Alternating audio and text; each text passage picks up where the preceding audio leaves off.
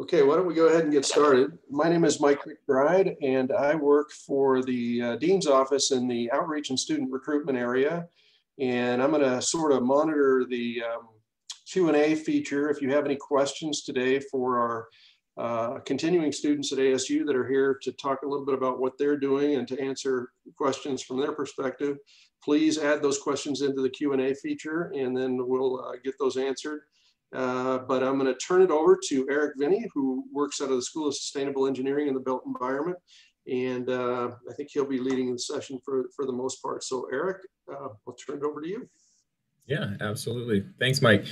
Again, my name is Eric. I'm one of the academic advisors for the undergrad programs within CB, and also have a title of retention specialist to go along with my academic advising duties. I guess we can do numerous stories, but let's not bore you with all of that.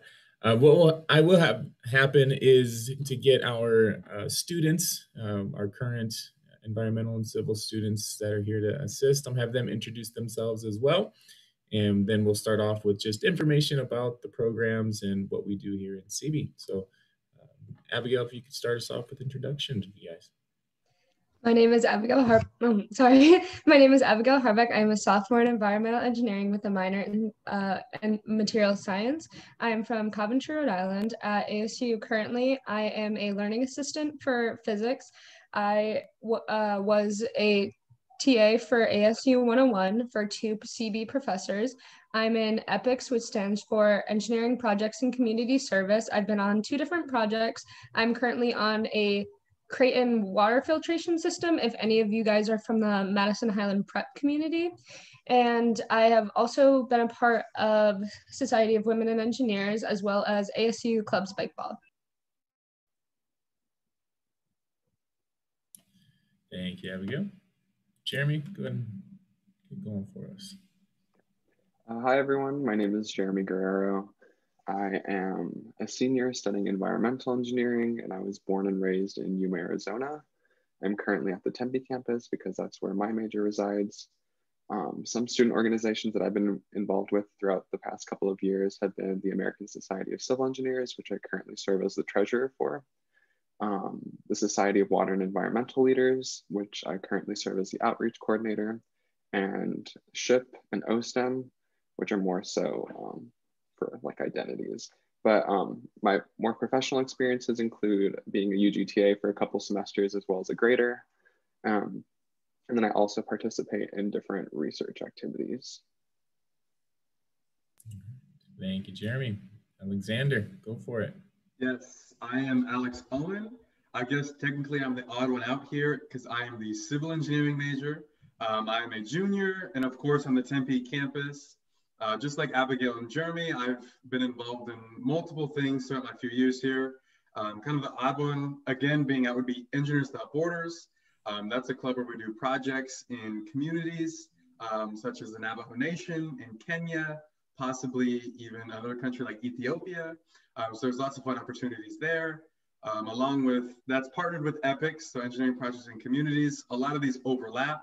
I'm also part of Chi Epsilon, which is the Civil Engineering Honor Society. So there's quite a bit that we're all involved in, but in some way, we definitely make our mark on the campus here.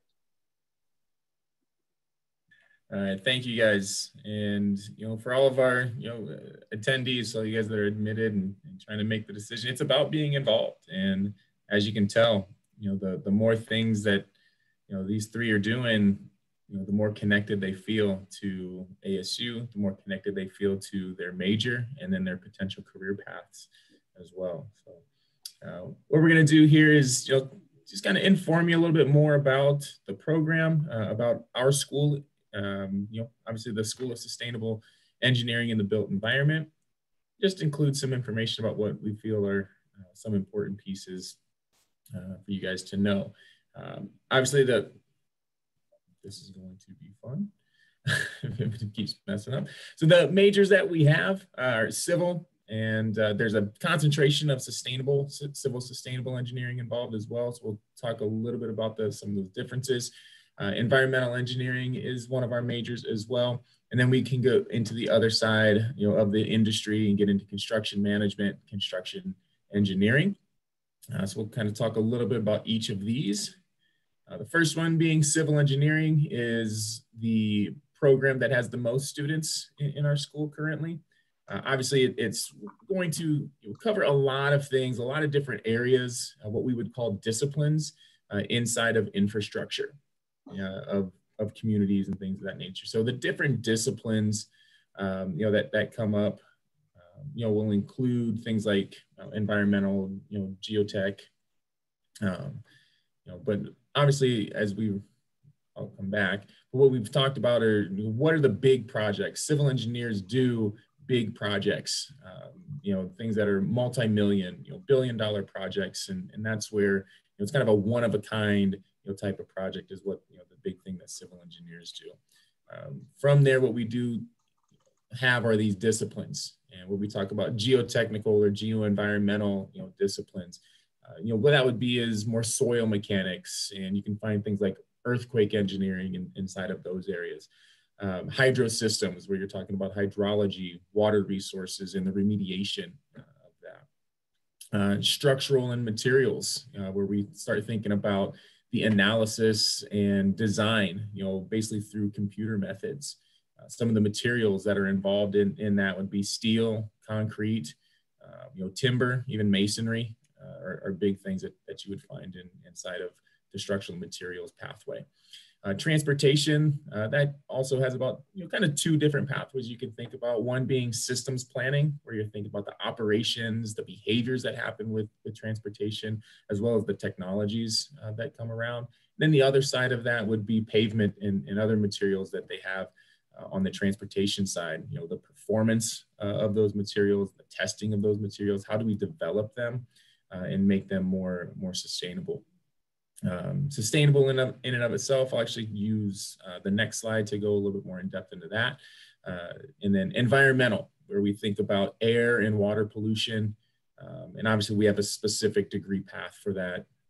That's really bringing a lot of new students into our school. So we're pretty excited about that.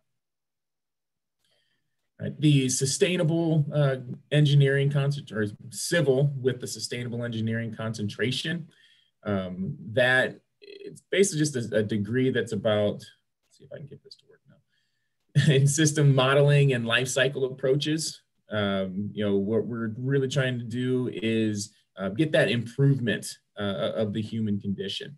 And, so it does bring, a lot of the same disciplines from just the general civil engineering degree. What we'll try to do is, get a little bit more of the analysis of emerging technologies, that kind of get into, more assessment in the risk of what those materials and the life cycles will be about. Our environmental engineering degree, relatively new, started about 3 years ago. We're in the process of getting the full ABET accreditation, which we're assuming will happen some point in time this summer. We just had the main visit by that accreditation service, I think it was a few months ago. And so from all the things that we know, it went very well. And so we're really excited to get that to full ABET accreditation pretty soon. But obviously what they're focusing on, a lot of, urban type things, as I mentioned before, air and water types of pollutions and quality, air and water quality systems is what we're really focusing on with the environmental engineering program.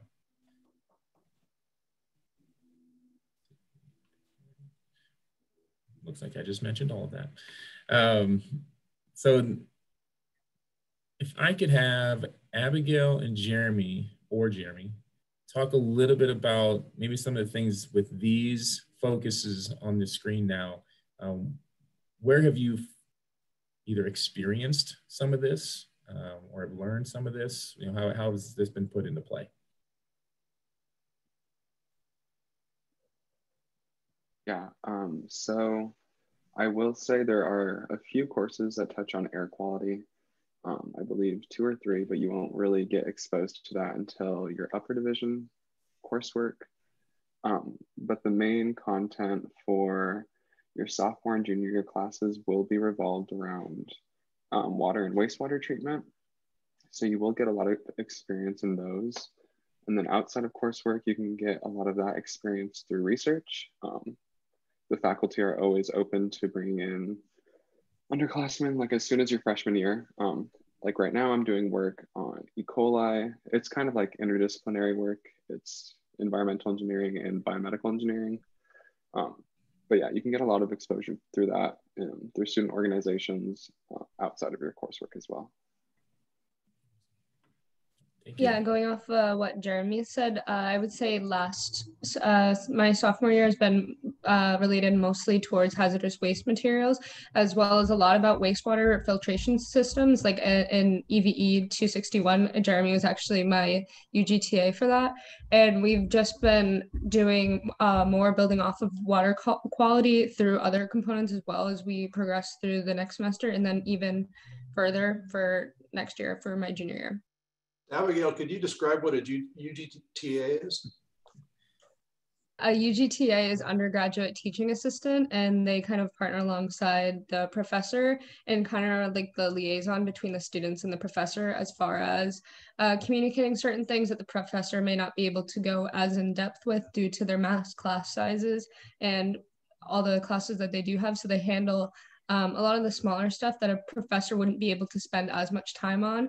And they host office hours. They're always answering emails and answering a lot of student questions. Thank you. Yeah, we try to get UGTAs into pretty much every class is the goal. So we know there's a lot going on inside of those courses. That additional help is always needed.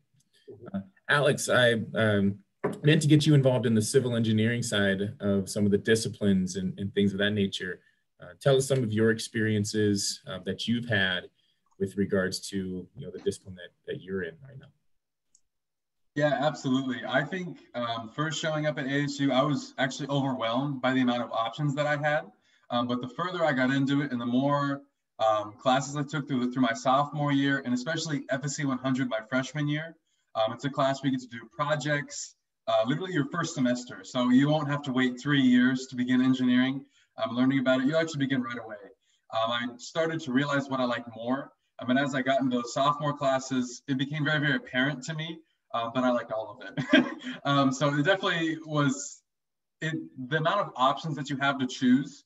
I'm able to take a class in basically every single discipline.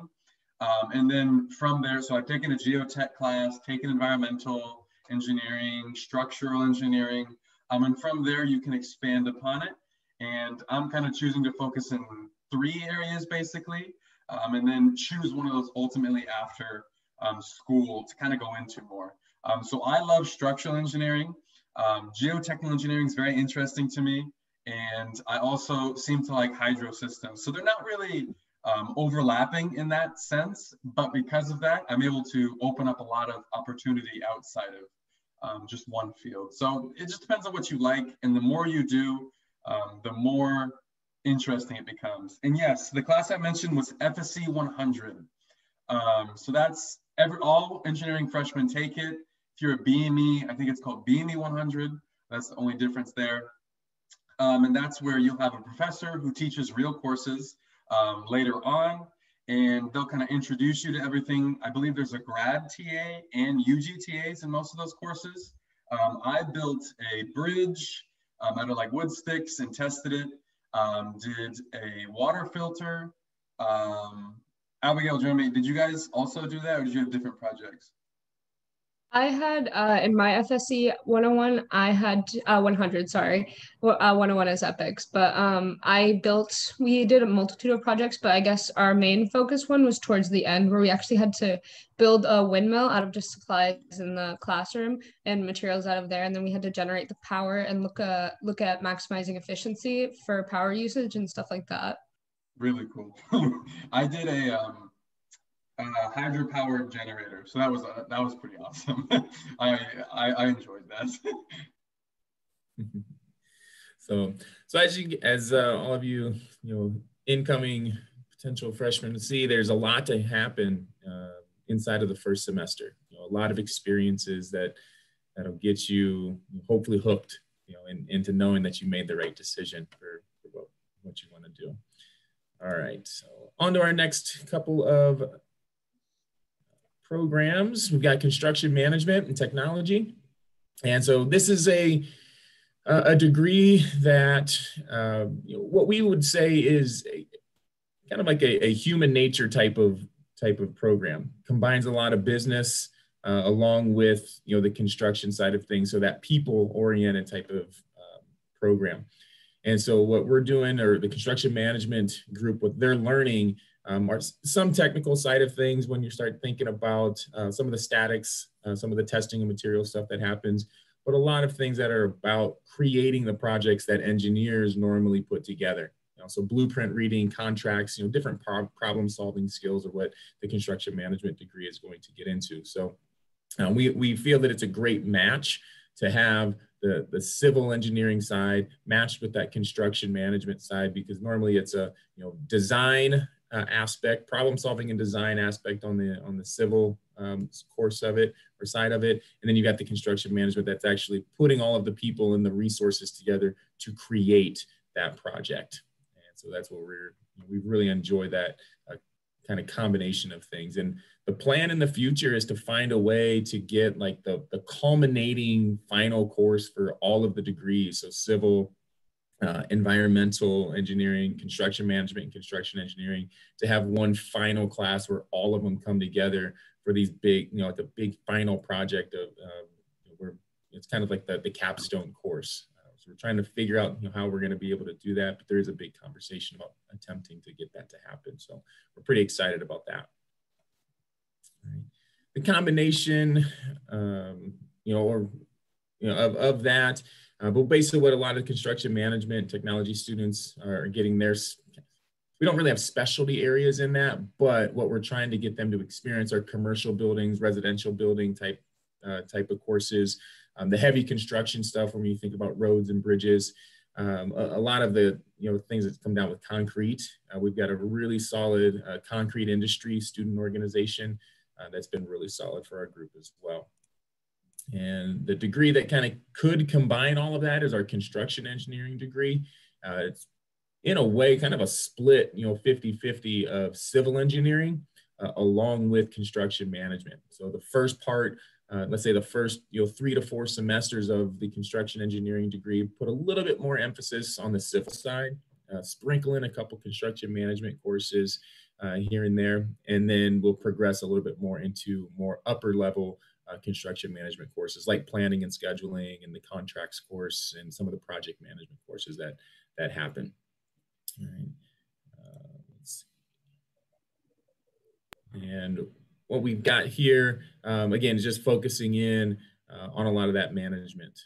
So again, everything that's civil engineering, environmental engineering, construction management, construction engineering, a lot of the things that they're attempting to do are these massive projects, these big one-time projects of, whether we talk about railroads or buildings or dams, reservoirs, anything. I mean, that's normally these huge projects that you get to work on, and that are all about infrastructure, about making sure that your community or the society is ready to go.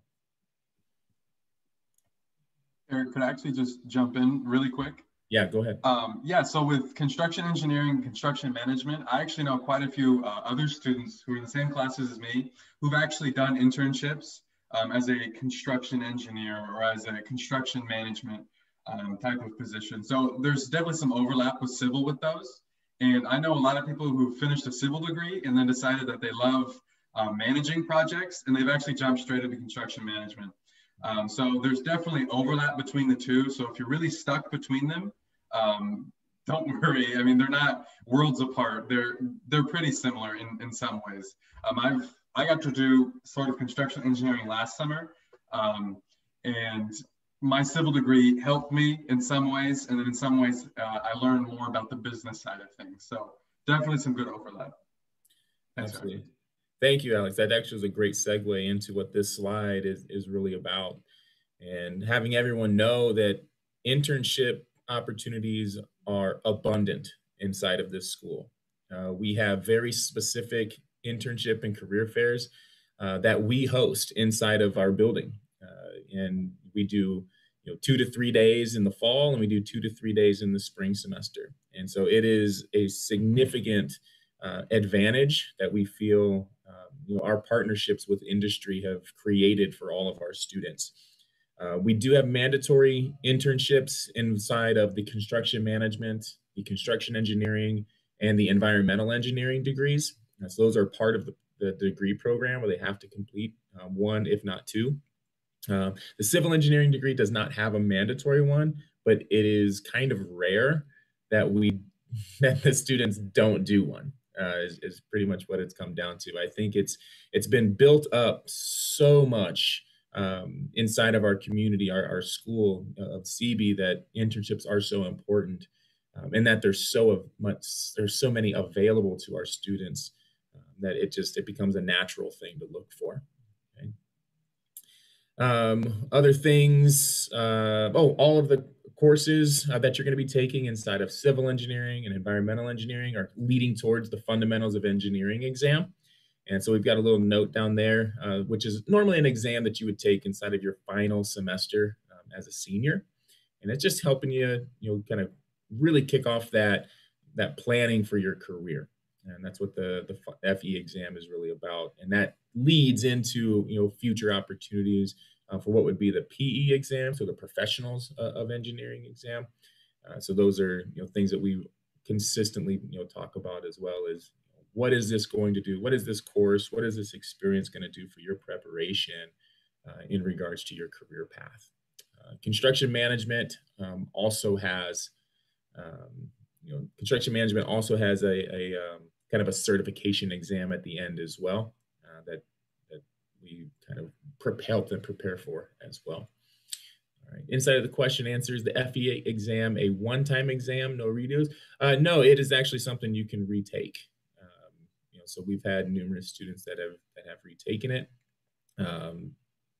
but you have to get where we're talking about the costs can be covered by we've got a student group, or not a student, but actually it's our Friends of Engineering group, actually a bunch of professionals and a lot of industry partners. They help cover the cost of our students' exams, basically if you pass it during, before you graduate, they'll cover the costs, and then you just bring in your passing form, and we actually put some money in your account basically at that point. Not a bad deal. All right, things that you have opportunities of inside of CB while being a student here as well come down to some of the student organizations that Abby and Jeremy and Alex have talked about. Some of the other things we mention a lot are Fury. So there's research initiatives that come up. And then I mentioned a little bit of FOCI, which is a Friends of Civil Engineering group of industry partners. So a lot of professionals in the industry. And we try to get mixers or little get-togethers so we can give opportunities for networking for our students with industry professionals. Since we're on the topic of some student organizations, I know the three of you, Abby and Jeremy and Alex, you guys have mentioned some of the student orgs that you are involved in. Is there anything additional that you would like to add to some of these student orgs?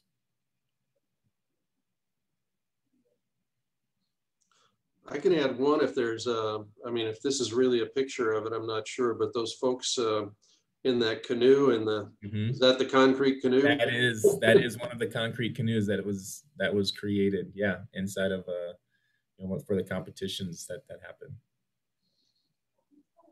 I feel like there's definitely overlap between these, especially with epics, because I know projects from my club, Engineers Without Borders, they've been transferred into epics now, and they're in both. So there's definitely a lot of project opportunities for you to experience, along with research. I started research. It's super simple to start. You email a professor, talk to a professor. Hey, I really enjoyed your class. I went to the research page or Fury page. I saw your research. Are you looking for any undergrad students? And that's sometimes all it takes, and then a proposal, of course, but definitely a lot of opportunity that I feel like you'd be missing out if you didn't at least do one of these things. in my opinion. I think there's so many great things ASU offers. Maybe in my mind, it's almost silly not to do it. Like a lot of them are a lot of fun. Concrete canoe, a lot of fun. Spend some time with people, and you learn by applying what you've also learned in class. So really, really recommend this. Yeah, and to add to that, Concrete Canoe is just a single project within the American Society of Civil Engineers. And within that organization, we actually do attend regional conferences. We compete against not all, but like 18 other schools in California. And there's different competitions. There's environmental, surveying, transportation. So multiple focuses within civil and environmental engineering. So I highly recommend that regardless of whatever major you are within CB, just please join American Society of Civil Engineers. Not only is it great to apply all of the knowledge that you're learning within your coursework, but it is also a great opportunity for networking, just because we also have younger member forums that we talk to industry professionals, and it's just a great way to even like land an internship or just have a mentor throughout your college experience. So Alex brought up epics, and I think that is my favorite thing that I am a part of at ASU, because it's kind of like research, but without the full commitment, because research can be very, very scary and very intimidating when you first go into it. Whereas epics, it's extremely laid back compared to research, as you're kind of left alone with like your general idea, and you just meet with a couple of people from the industry weekly to go over your ideas to see where you're going with it. And actually my project, we have applied for so many grants that this semester we have about $5,000 to spend towards our project, and we've been ordering all of our supplies, and just it's only my first semester on it, but it's been a 5-semester project. But just seeing all of that like each day, it's similar to research in terms of it's small tasks day to day that add up to something, but it's a little more relaxed and it's a little more hands-on. Whereas if you just go in as an undergraduate research assistant, you're not as involved, I feel like, as you are in epics. Thank you, guys. Yeah, again, involvement is one of the key terms for today. And, we really want to make sure that there's always an opportunity for learning and an opportunity for gaining experience. When it comes time for anything that we talk about career-wise, normally out of the first couple of questions any employer is going to ask, it's not going to be about, hey, what course did you learn, or what did you learn in this particular course? It's going to be about what did you experience and how has that benefited you? So it's about what are those things to do. All right. Our building, College Avenue Commons, is where, my office is housed in the advising department. A majority of our construction professors, as well as a good portion of our civil engineering professors and the leadership involved with the school, is housed in the College Avenue Commons. We're kind of on the north side of campus, relatively close to the football stadium. And best part is that we are across the street from Snooze and Postino's, which are fabulous restaurants. If you want a really good breakfast, Snooze is the place for you. If you want some bruschetta, Postino's is a heck of a place to start. So we're pretty fortunate to have a good location kind of on the north side of campus, but we really enjoy where we're at.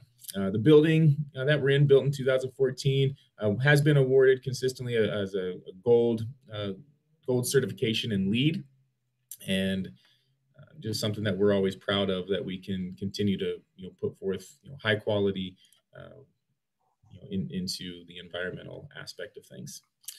Other components, like I mentioned, it does house a lot of our faculty members. It does have quite a few classrooms. We take up definitely the 4th and 5th floor of College Avenue Commons. The 3rd floor does have a little bit of classroom space that is used by the computer science department, but we also have other meetings and classrooms that are used down there. The 2nd floor and the 1st floor is where you'll find places like the Sun Devil Marketplace. There's a welcome center, there's a grab and go store, the little convenience store for everybody. And so that's where the first and second floor is. A really nice kind of, I guess they still call it bookstore in a way, but it's more like a merchandise store for ASU. Swag is on that first floor as well.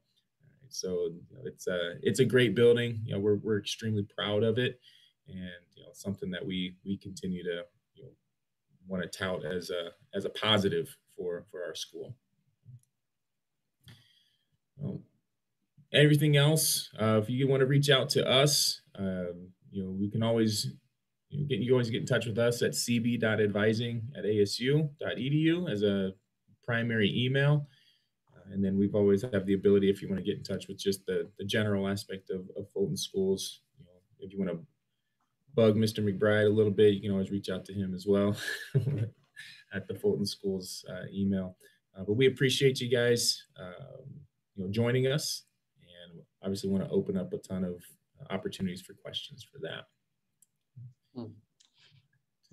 Couple of questions. I'm not sure if these have been answered or not. I'll be a master's student in CMT program. I want to ask about how the construction club like CMAA and Design Build help students acquire industry-related knowledge. Does the ASU have a co-op program in construction management, so on and so forth? Okay, so the CMAA, the Design Build, kind of student orgs. Actually, almost all of the organizations do have an affiliation with industry partners. And so that is where that acknowledgement comes from. That is where the connection will come into play. Do we have specific co-ops? No, but we have partnerships where we know specific companies are going to want to come in, to our career fairs, our internship fairs, and want to talk to ASU students. A lot of companies will send us, available jobs, whether they're full-time jobs or internships. So even though I'm not the internship coordinator or the outreach director, we have someone specific for that inside of CB. I'm not that person, but I still receive numerous contacts from companies saying, hey, we have this position open. How can we help find somebody to fill it? And so, it's constantly trying to, get people connected to those companies. And so we've got someone specific that will help with that. No matter if you're undergraduate or a graduate level student, there are connections all over the place. And at ASU, I don't think we've been without a crane on campus for the last 15, 20 years. So I like, for example, a lot of you incoming freshmen would live at a place called Tooker House. And we had, I think, construction engineers and construction management students, environmental students maybe, that were working in that facility as interns. And so some of that could actually happen very close to your classroom with some great construction entities that work on this stuff. We're very lucky in Phoenix to have as many construction industry partners as we have. Yeah, it is. I have numerous students, civil and construction, that are, they're working on the new kind of hockey arena, the hockey, gymnastics, all that arena that's going to be going up. Numerous that are talking to me about what their responsibilities are with that, with their internships that they're currently doing. One guy was talking about, it's like, yeah, we're putting the caissons in the ground, starting next week. So, it's a real deal. We can't go back from that. That's for sure. So it's something where it's about that experience, like I talked before. All right, so Sophia looks like she has a question for the students. So what would you say was your favorite research opportunity? So that's posted to Alex, Jeremy, and Abigail. What's been your favorite research opportunity? I guess I'll go first. So like Eric was saying, a requirement within the environmental engineering degree program is to have an internship. And for that, they actually counted one of my research experiences from over the summer for that. So it was a program called, it was through the NSF, the National Science Foundation. It was an REU, which is a research experience for undergraduates. And it's basically an opportunity to visit another institution over the summer. So I was fortunate to go to the University of California, Berkeley. So I basically spent my entire summer in San Francisco. I was studying direct potable reuse, which I am a big fan of. It's basically recycling wastewater to drinkable purposes. But yeah, that was definitely my favorite research opportunity, not only for like how like the high quality of the lab and everything, but mainly just because I got to explore a new place. But that's not to say that the research at ASU is not great. I've also been having a great experience this semester in my lab. It's unfortunate that a lot of my work has gone to a virtual setting, but I'm still making the best of it. And my PI is still as helpful as ever. Thank you. Yeah, so I actually just started research here at ASU with the CBBG Foundation, which is the Center for Biomediated Geotechnics. So it's kind of combining biology and geotech. Yeah, it's a tough one. CBBG, it's definitely a tongue twister. Say it 5 times fast. But I've been working with EICP, which is enzyme-induced carbonate precipitation in soils. So what that's looking at is how we can use an enzyme to create calcium in essentially soil columns to kind of harden them to a state that's usable, whether that's in limiting the amount of dust that blows away on construction sites. So instead of spraying down dust with water every single day, you would spray some sort of EICP milk solution on it, keeping down the dust. Or we've looked at bridge supports in the water.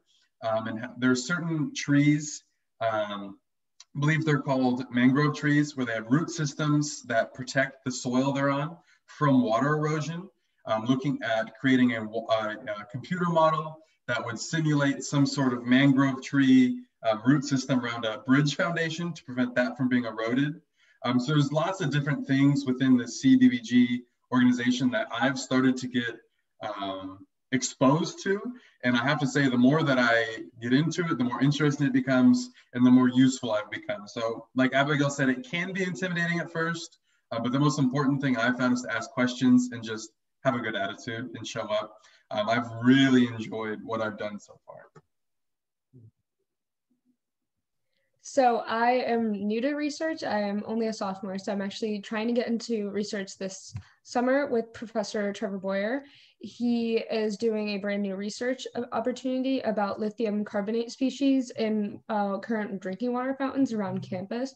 And we're basically, the idea is that the EPA is just now starting to look at the alkaline metal lithium and its concentrations in water, because that was never a really focused metal that we watched in our drinking water, but he's just looking around the campus. It's extremely new and in the early stages, but I'm hoping to get on it. But it would be measuring the concentration and seeing how toxic it actually is to us and what percentage we can handle and how it is affecting us in our overall bodies.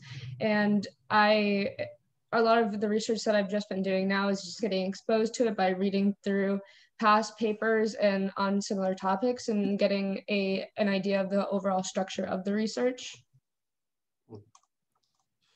Yeah, and I just plugged something into the chat. It's a link to our Fury program, which is Fulton Undergraduate Research Initiatives.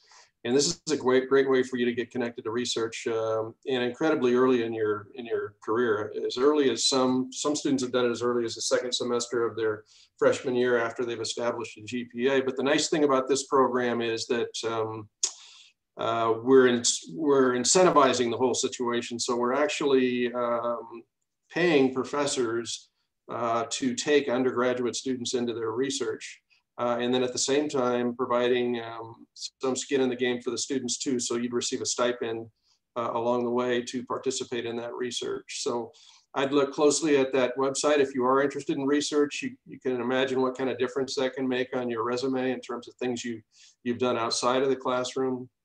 And it also tells your future industry partners that you've been willing to work in group situations and had some teamwork opportunities, which is really important in all of engineering and technology. So, and there is a symposium too coming up on the 16th. I think that's virtual if any of you students are involved. So you could actually probably join as prospective students and check out all the projects. It looks like there are well over 100 projects that will be on display. And these are students that will get up and explain to you what the research was and how they did it. And it's a really cool event, and it happens both in the fall and the spring. It's really exciting to see all the different projects, and sometimes you can't even think of how that even became a part of research. Like, I can't even say half of the words on that board, but it makes sense after they explain it to me. So there's always some really exciting things going on with that. But we'll continue to keep, if anyone else has questions about anything regarding our majors, specific questions for the students, the opportunity is there. Feel free to write them into the chat or write them into the Q&A section at this point in time.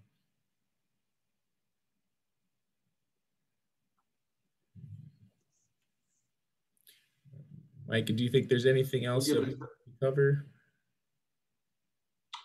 I don't think so. I mean, if nobody has any other questions, we really appreciate everybody coming to join us and listen. We'll also, just for your information, if you've attended the general sessions, you've run into one of us in these presentations, and eventually all these webinars will be up and running in our outreach and student recruitment web pages. So you can go back to them and review the information, or if you have friends and family that you want to share the information with, they can just click on a link and it's like a YouTube video that we just produced. So so you can always get this information. But very much appreciate Alex and Jeremy and Abigail, your participation, and then for all of you, it's been a little different year for us with these with our in-sync model and virtual sort of teaching in a lot of different ways, but we are planning to go back to learning mode 1 in the fall, if you haven't heard that already.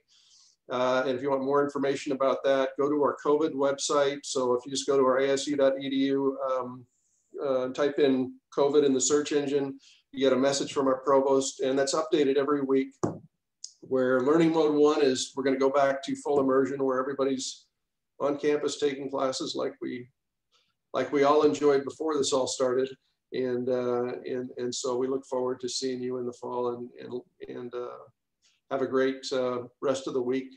Check your admitted student sessions if there's any other opportunities you wanna see. Just check out what's offered on the links you're getting from admissions. So thank you all very much. I appreciate your time, guys. Thank you.